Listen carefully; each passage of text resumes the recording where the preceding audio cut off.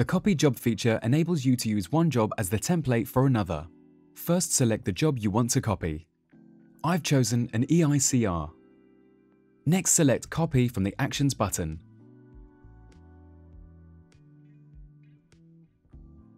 I'm going to create another EICR, but I could use this report as a template for any job, a minor works for example. After naming the job and clicking Create, the job appears in the Jobs table where it can be opened.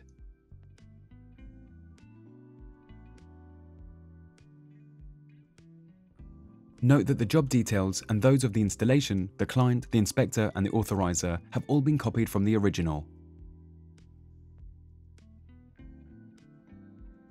Supply and board details, but not the test results, have also been copied. Detail needs to be double-checked.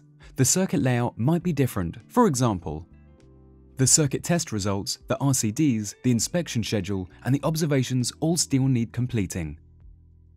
But the Copy Job feature gives you a great head start in whatever job you are writing up. There may be occasions when it's necessary to reissue a job with the test results included, but you have to check a separate box in order to do this.